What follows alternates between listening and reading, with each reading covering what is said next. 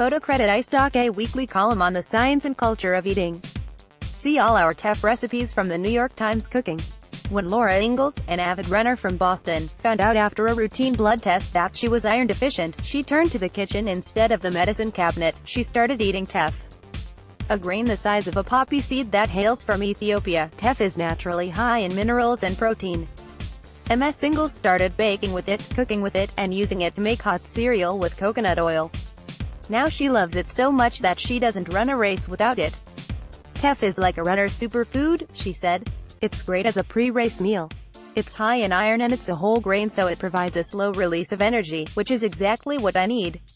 Teff has long been a dietary staple for Ethiopia's legendary distance runners, like the Olympic gold medalist and world record holder Haile Gebrselassie, who called teff a secret to the success of Ethiopian runners. But now teff is becoming a go-to grain for a growing number of Americans. Endurance athletes like the grain because it's naturally high in minerals. People who can't tolerate gluten use teff as an alternative to wheat. And dietitians recommend teff as a way for Americans to introduce more whole grains into their diets. Growing interest in teff is part of an increasing consumer desire for so-called ancient grains like farro, quinoa, spelt, amaranth and millet. Health-conscious consumers have been gravitating to these grains because they're nutrient-dense and have not been genetically modified. Sales of ancient grains have risen steeply in the United States in recent years. Teff sales rose 58% in 2014, according to a report last year by Packaged Facts, a market research firm.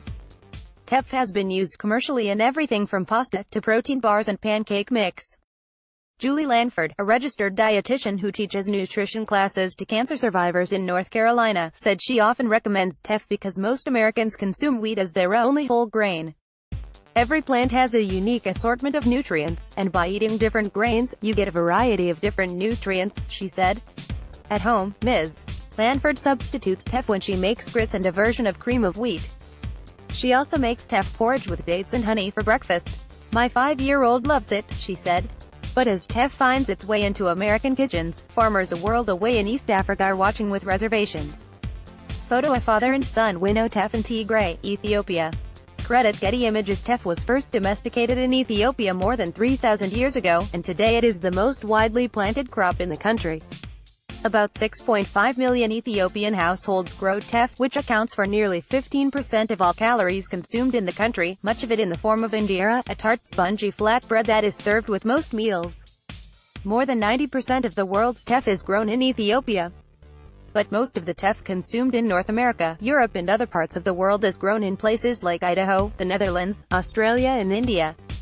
That's because the Ethiopian government mostly forbids its farmers from exporting teff in a bid to keep the grain affordable at home. The government imposed the export ban, in part, because of what happened to quinoa, another ancient grain that earned international superfood status about 15 years ago. Quinoa was a dietary staple in countries like Bolivia and Peru for centuries. But as the international appetite for it grew, there were media reports that it had become too pricey for many South Americans, including those who depend on it as part of their traditional diets. Khaled Bamba, the chief executive of Ethiopia's Agricultural Transformation Agency, which oversees the country's teff production, said Ethiopia is trying to protect its domestic supply of teff as international interest in it grows. We don't want to be in a situation similar to Latin America where they started exporting quinoa and then all of a sudden the local population couldn't afford it, he said.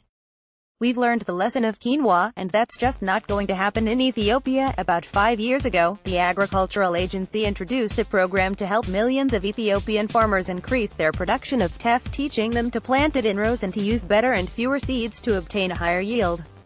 As a result of the program, the country has increased its nationwide production of teff by roughly 40%, creating a surplus.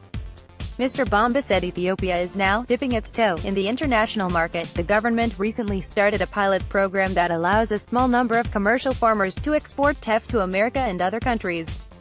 But the government is allowing exports only of teff products like flour and injera, not the raw grain itself, so it can keep manufacturing jobs in Ethiopia. We want to create jobs here rather than export raw teff and have Europeans and Americans process it into flour and create a higher value market, he said.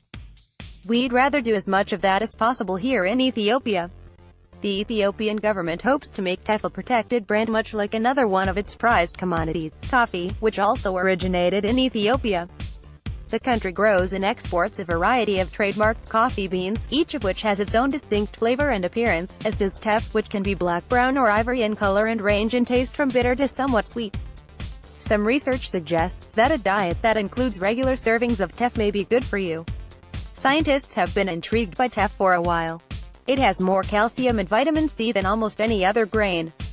It is high in protein and iron, and much of its fiber is a type known as resistant starch, which has been linked in studies to health benefits such as improved blood sugar. One study of 1,800 people with celiac disease found that those who regularly ate Teff reported a significant reduction in symptoms.